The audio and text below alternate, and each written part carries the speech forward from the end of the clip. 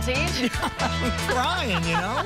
Single and ready to mingle? Well, hey, if so, you are in luck. We've got a social psychologist here today. She runs the Dating Decoder, a virtual relationship coaching service. Yeah, we want to welcome Dr. Sarah Hensley. Thanks for coming in. Thank you for having me. It's going to be a unique thing. All right, first off, what made you just kind of jump into this, start your business? Yeah, so in graduate school, I was really interested in how chronic illness influenced relationships and relational stress. And I kind of spiraled from there, just getting interested in relationships in general and studying the science of relationships. And I had my own relationship troubles. I had a failed marriage and I had some difficult relationships. I had some traumatic things happen to me and I found myself in a really low place, not knowing how to be successful in love.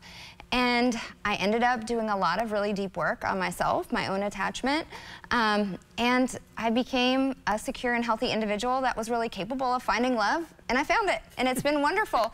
And so, you know, I didn't have anyone to teach me the tools that I needed. I had to kind of find those on my own. And so it just occurred to me, you know, that other people could really use this information, and that really is what drove me, just to really help people find love. Absolutely. We're built for love. For sure. I want you to explain, too, I mean, you have a degree in a lot of this, so it's not like you're just kind of putting forth your opinions. You've got a good background in this. Yeah, I have a PhD in social psychology, which is the study of the science of how people relate to one another. Right. And so within that science, obviously, relationships is a big component of that. Oh, yeah. And so I spent a long time studying the science of attachment and the science of attraction. And so I had a lot of knowledge. For many years, I didn't really know how to apply it. Sure. But when I figured that out, all the pieces came together. Which brings us to this question. Yeah, so I hear this term, attachment theory. What's that all about? Yeah, so attachment theory is actually kind of an old theory. It was started by John Bowlby in 1958 and has been refined over the decades in the scientific research. And basically, attachment theory, you know, its main principles have not changed over the course of these decades, and it suggests that the early interactions that we had with our caregivers when we were children create imprints within us about what it means to be in a relationship with someone else. And then we hold on to those. Those kind of get ingrained into the subconscious and they get projected out into our adult relationships. So what happened to us as children really does show up in adulthood. And a lot of people don't make that connection, but once they do and they can see, oh, how, you know, did my family relationships sort of influence how I receive communication or how I feel like conflict should be handled, then they can kind of put the pieces together of like, oh, I can change these strategies if I want to. They don't have to be the strategies I always use if they're not successful. That is fascinating. Yeah, isn't it? So this might be a tough question, I mean, but what is your most helpful piece of relationship that you would share or give?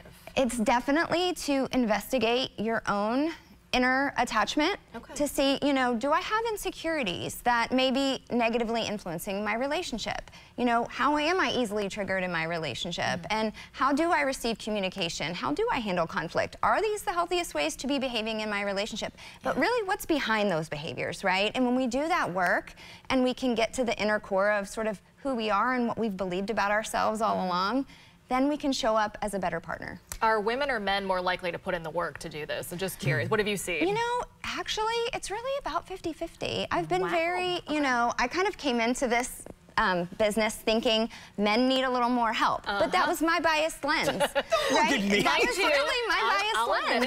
And what I have found as with my male clients is there's some really wonderful, self-aware, emotionally healthy men out there looking for love.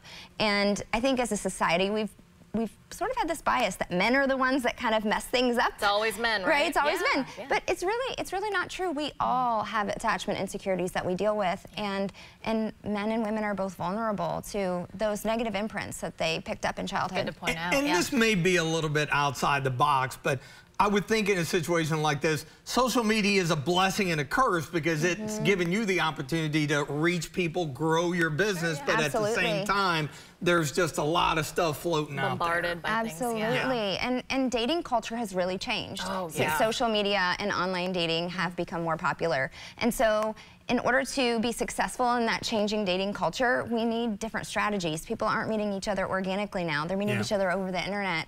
And you know, there's a lot of exposure to social comparison, comparing other people's relationships, comparing yourself to others on the internet. That can be detrimental to relationships sometimes. As we wrap things up, you know, why do you think you've been so successful in this? Well, I think I've been successful, one, because you know, I have a lot of knowledge. I did study this for a very long time, so that gives me an edge. But I think the fact that I was once in a lot of trouble emotionally. I wasn't an emotionally healthy partner, and I desired to have healthy love. And so when I see clients and they're in the trenches of, I've had this failed relationship, or I've had this divorce and it's really painful, and I'm trying to look at myself and say, what was my role in that?